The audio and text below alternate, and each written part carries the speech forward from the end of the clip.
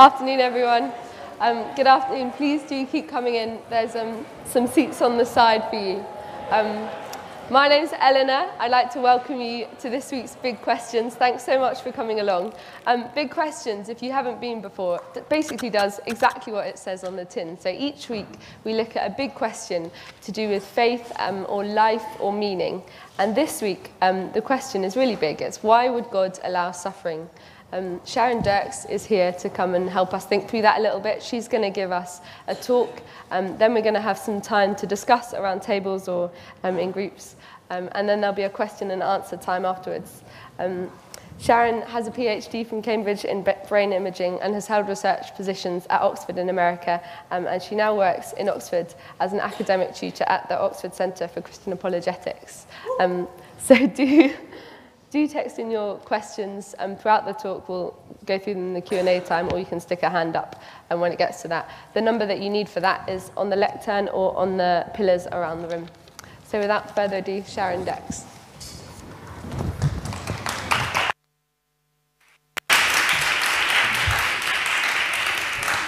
Thank you, Eleanor. It's a pleasure to be here, and it's great to be back. I live in Oxford now, but I'm still very fond of Cambridge as well. And so here we are to look at this question, why would God allow suffering?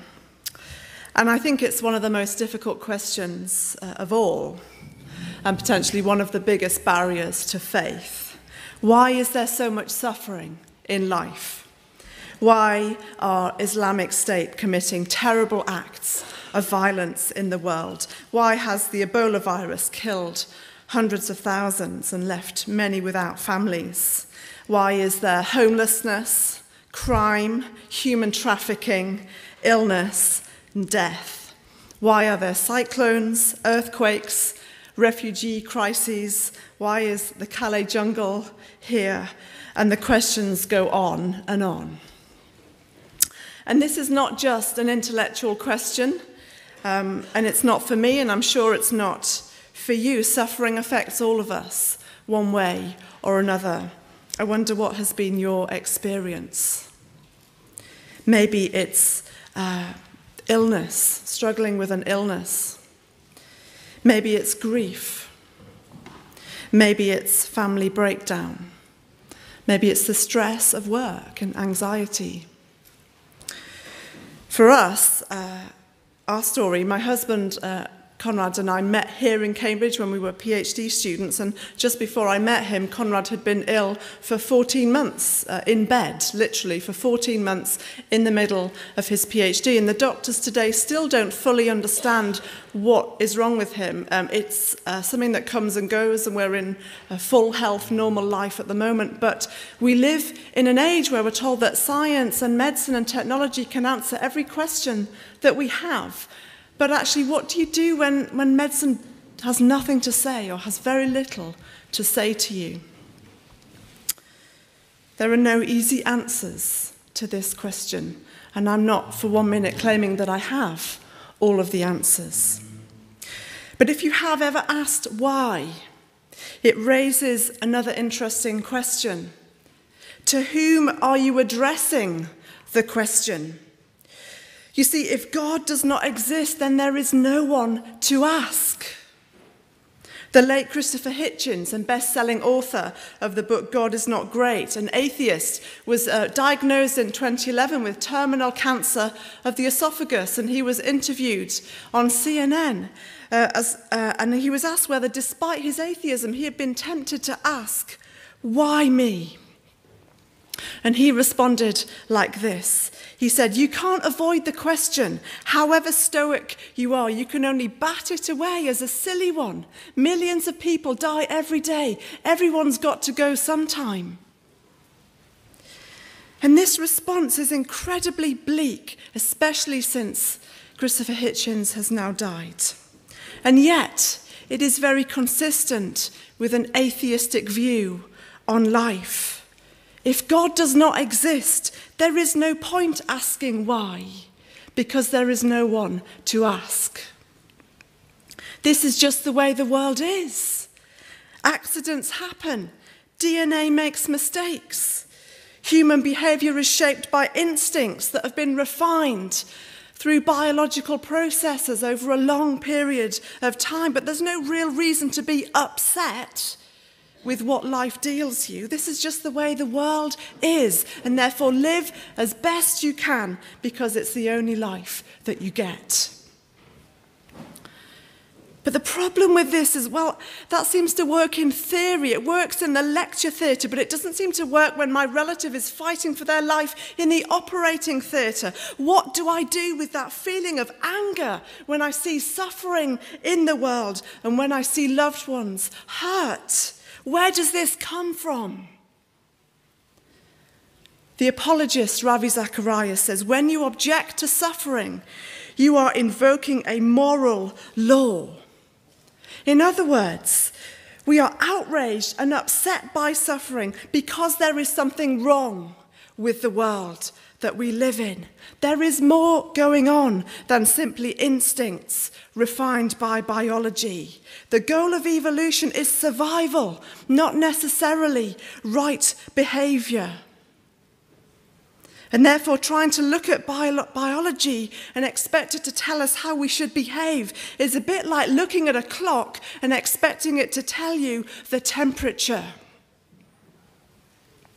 The Christian perspective says that our sense of right and wrong does not come from within, and it doesn't come from our biology. It comes from outside of us. It comes from someone who is bigger than us. Good is defined by who God is. God is a being who doesn't lie. There's no darkness in him. You can trust him with your life. And good is therefore fixed and unchanging regardless of your background, your time point in history, your cultural context.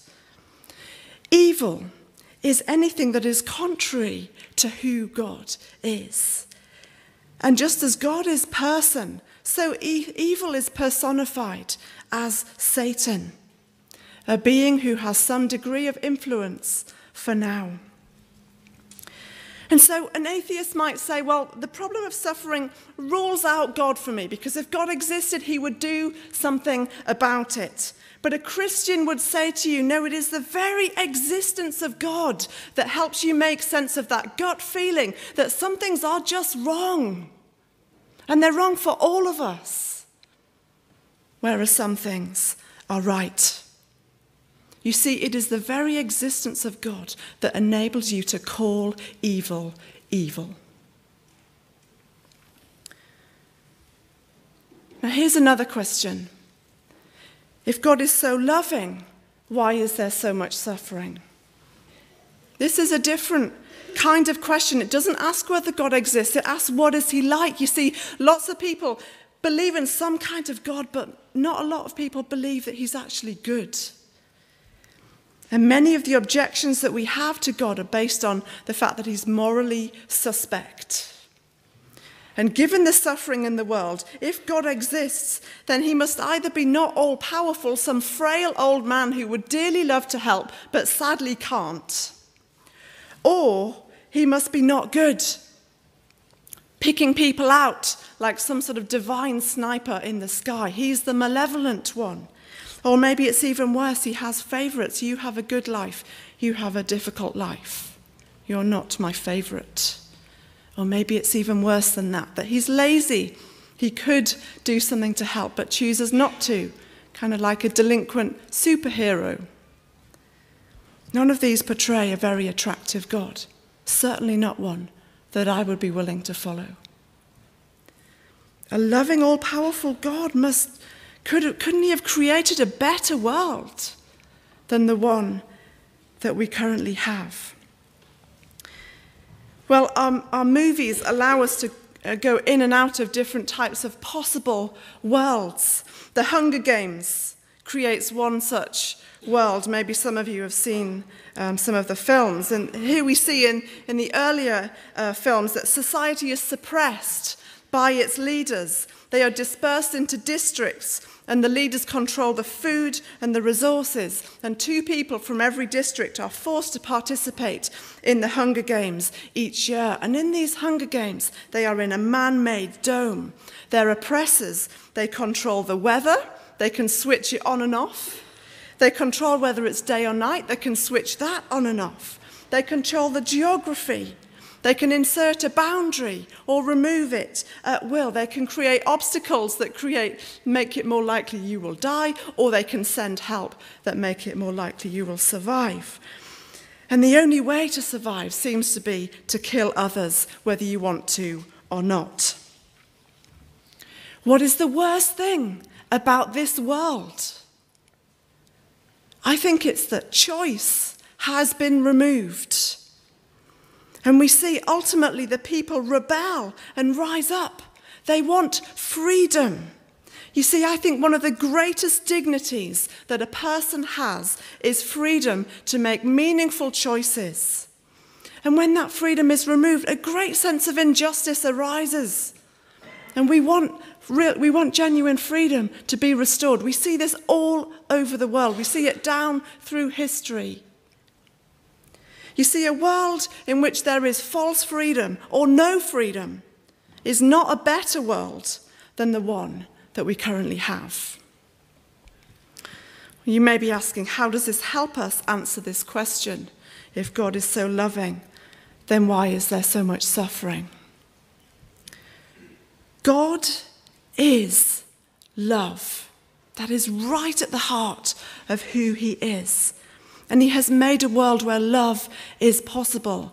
But you and I know that love has to be chosen. You can't force someone's hand. That's not love. You have to be able to choose it. But where there is freedom of choice, there's also has to be the option of making the wrong choice. There have to be alternatives to the good and the right. Otherwise, you're not free. And somehow God created a world good, but with freedom to choose wrong. And the Bible tells us that the earliest humans chose wrong and rejected God, saying, we're doing it our way, we don't need you, God. And somehow introduced a pattern, a blueprint into the world that I don't understand, but I see it. And so much suffering, not all, but a lot of the suffering that we experience is because of the wrong and foolish choices that people make, the way people treat each other. Perhaps you can remember times when you've caused the suffering of someone else. And maybe you can also remember times when you've been on the receiving end of someone else's folly. And so part of our response to this question has to be, yes, there is something wrong with the world, but the problem is not just out there. The problem is internal. In every human heart, there is something wrong. And yet it is not a personal punishment to us if things come our way, because this is a global thing. Everyone is affected. No one is excluded from this. There is a global brokenness that we are all caught up in. If you suffer, it is not a lightning bolt from God to you. He wants to actually be with you in it. And this brings us to another question. But does God care? Does God care about my suffering? You know, how convenient for God to set up the world a certain way, but he doesn't have to live here. He doesn't have to experience the repercussions of that freedom. Frankly, this doesn't change the horrendous things I see in the world or the things I am dealing with today. What I want to know is, does God even care about what I am going through? And if he does, why does he stay so distant? Why doesn't he come and get his hands dirty in this messed up world? And it's very interesting because that question is addressing a personal God.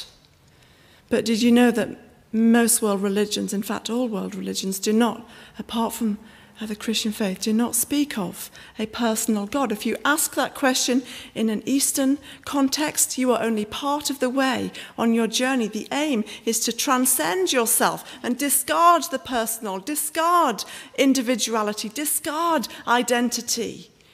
To ask why suffering means you're not there yet. Keep going. In Islam, Islam means submission, surrender. And if you ask the question, you are not yet on the way to simply surrendering yourself to the will of Allah. So where can my personal question to a personal God find its home?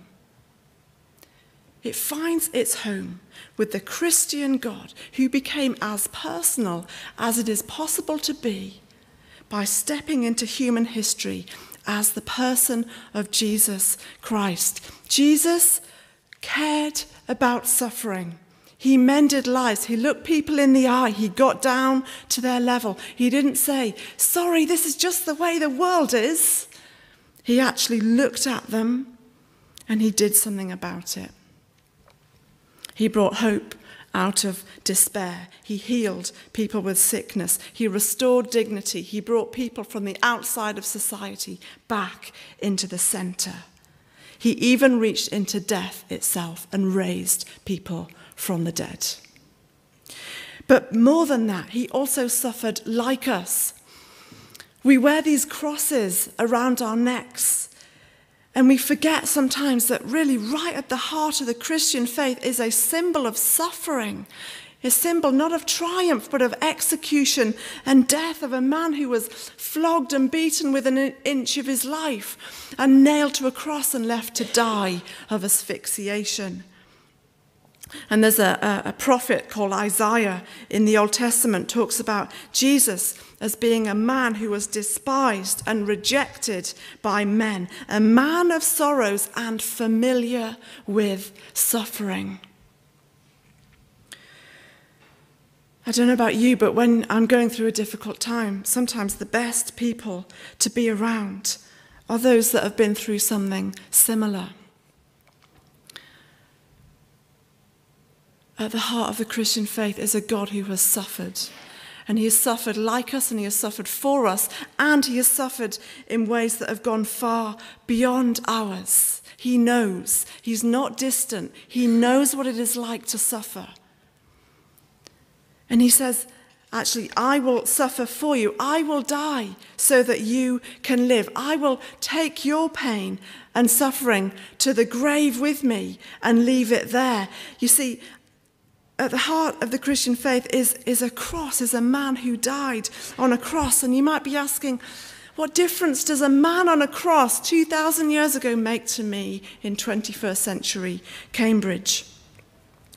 And I don't know if it's helpful to think of situations that need mediation, where two people or more cannot agree, cannot resolve something, and you need a third person to come in.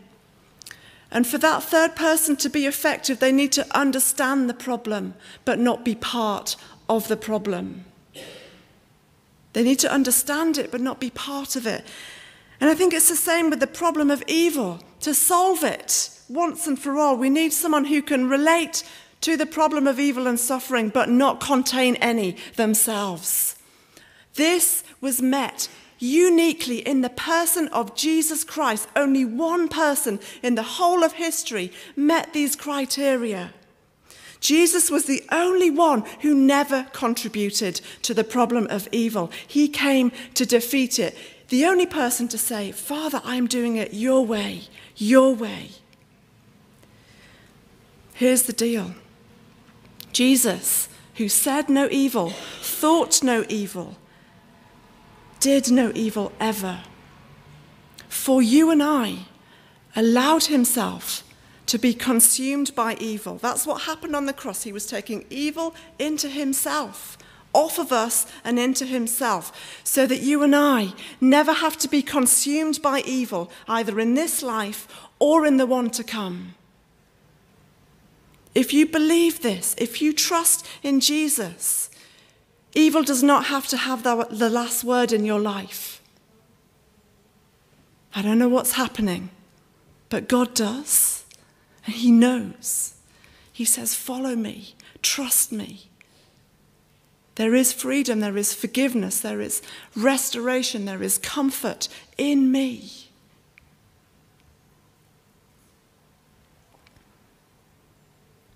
And incredibly, He did all of this without destroying our freedom. Because we are free to say, yes, please. Or we are free to say, no, thank you. Isn't that amazing? Your dignity, your freedom is still upheld, but there is a way out. There is a way to really live. And it took me to the age of 21 to get this. Some of you are that age, some of you are not. I've never looked back. Finally, final question. If God is real, then why doesn't he get rid of evil once and for all? Why doesn't he just get rid of it? There's so much. Well, the Christian faith says that one day he will. That evil has been defeated on the cross. And one day it will be removed once and for all. That is reality. You know, some of our stories are so broken. Even at your age, some of your journeys are so broken. How do you fix a broken story? Well, atheism says you can't actually fix it. Live as best you can. Fight evil with science and technology and make the most of this life. Eastern religions say there are repeating stories, and if you suffer today, it is because of karma from a previous life coming to bear on your life. You can't fix it as such, but you can hope to work to the best of your ability in the hope that the next life will be better than this one. So work hard.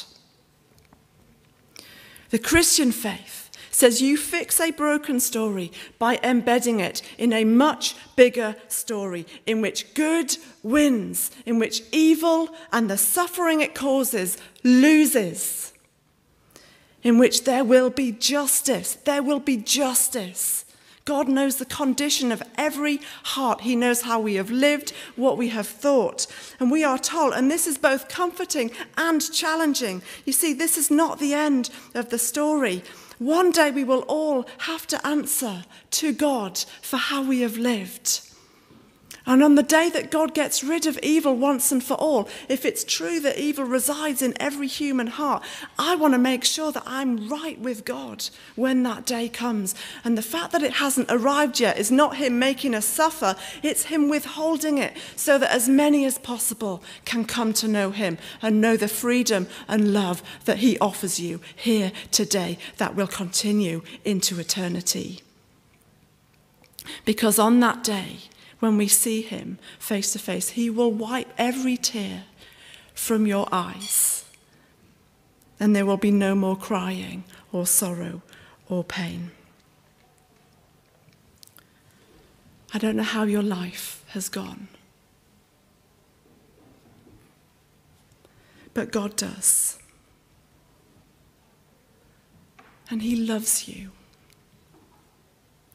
And he asks you today again, how do you want to use your freedom? You've got an amazing mind. You've got an amazing future. How do you want to use your freedom? You can go through this without me or with me.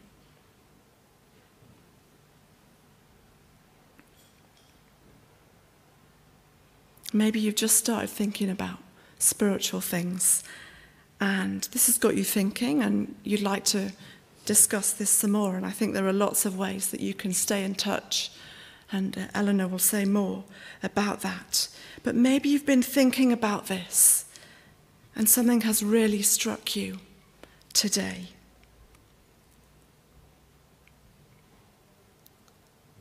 And maybe you actually would like to follow Jesus, even though you don't have all of the answers, but you would like to step out and actually follow him and know his life. And if that's you, I'm just going to pray, and I'd love you to just echo this in your heart. And if you do pray this, talk to someone. Come and talk to me, talk to someone else. So let's pray and then we'll take some questions.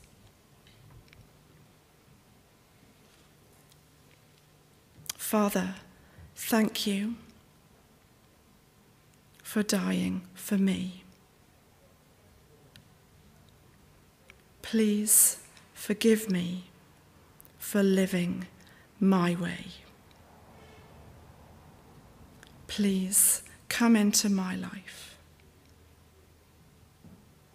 Please fill me with your love and your comfort and your hope. Amen.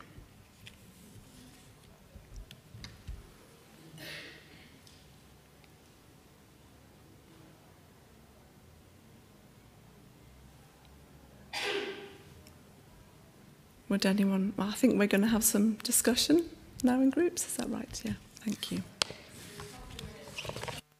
Tables before we come back for a question and answer time. Please do keep texting in your questions today. Hi, sorry to cut across that.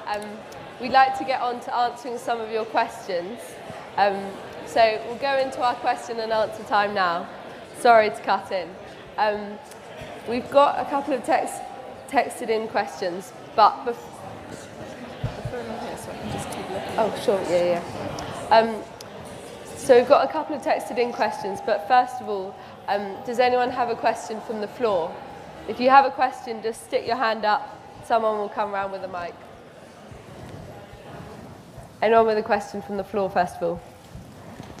Yeah.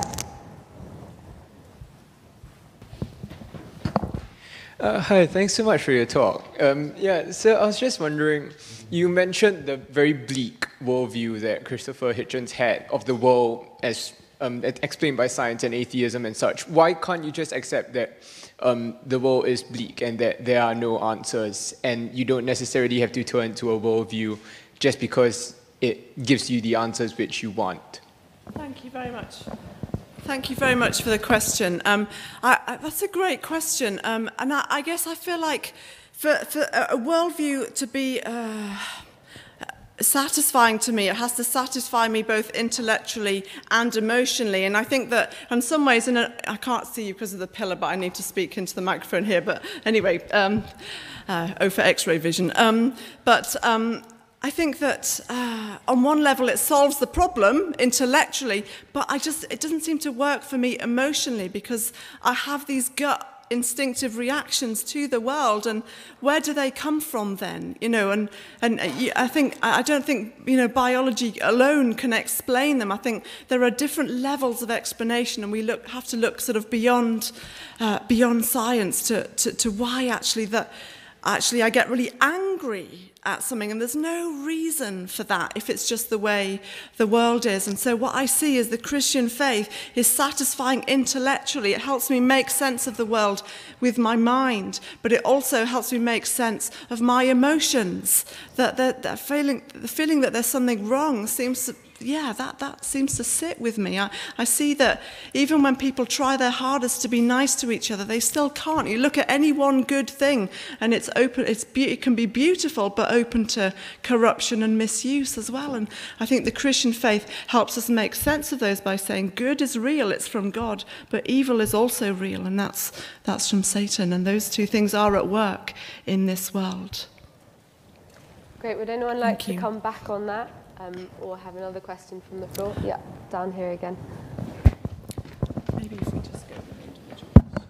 I mean, just on that point there, you stated in your talk that you don't understand sometimes, and it makes you angry that medicine and science can't solve the health problems we've got because we haven't necessarily researched that far to understand health problems. So how can you disparage the emotions you feel as being something separate from science when it may simply be something we haven't yet discovered? Don't misunderstand me there. I'm a scientist. I love science, and I think that it has had a huge impact on our world.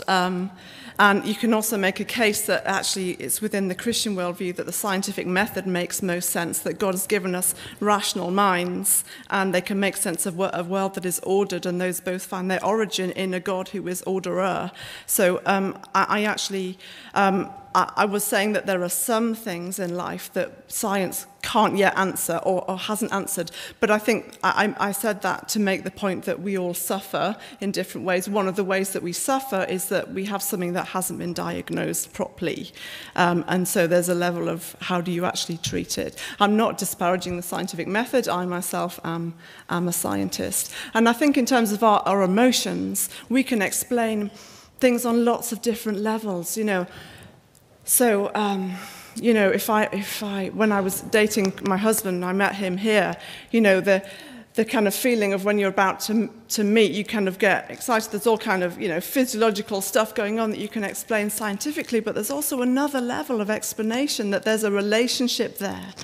And you can't explain that just using the methodology, just using the mechanisms that are going on there. So there are different levels of explanation. And though I love science, I would say that it's one of a number of different levels of ways that we can look at the world. But if you want to understand it properly, you have to look at many different levels. Why are we here?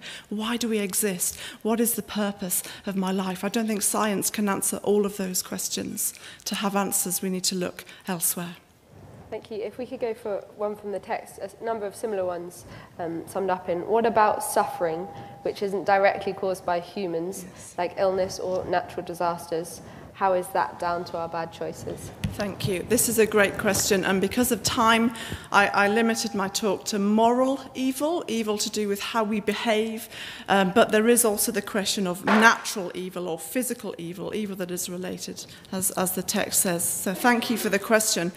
It's a great question.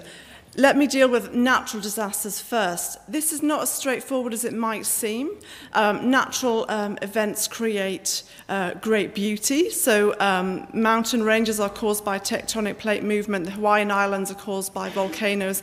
And they're also very life-giving. Tectonic plate movement is used to recycle nutrients from the ocean bed back to the surface, and volcanoes release pressure, and they're very fertile at the foot of a volcano. And flooding even brings nutrients to areas. And so it's not straightforward.